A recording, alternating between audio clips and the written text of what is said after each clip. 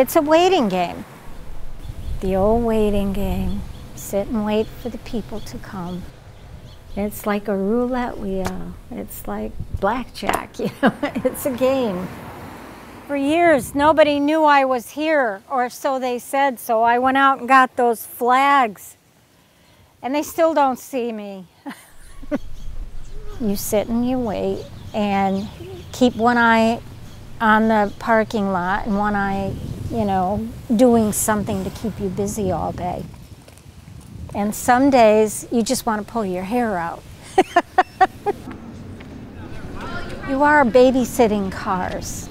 Well, it's almost 1 o'clock, so when you come right down to it, you are babysitting cars. I would say by 1:30 anyway, it'll pick up a little bit more. There are times I would just like to take my bike and throw it in the back of the truck and go to Block Island. Come on, people, the sun's shining.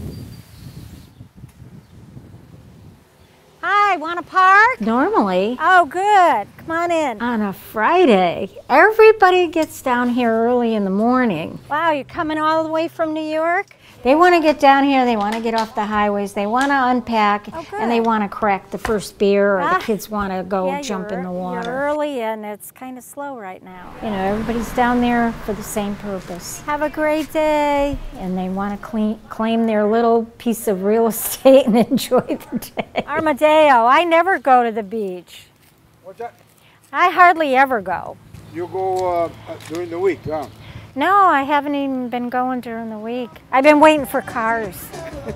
Waiting for the cars to pull up. You want everybody to come down and really enjoy this area because it's unique here. We spend a lot of money in cleaning the beach, keeping it clean every day.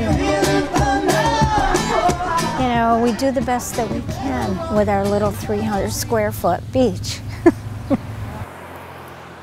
Sometimes it's frustrating because I'm spending my summer in a parking lot. But then I've met a great deal of nice people. And it's what I do, and I'm so ingrained in it that I don't think I'd be happy doing anything else. Come on in.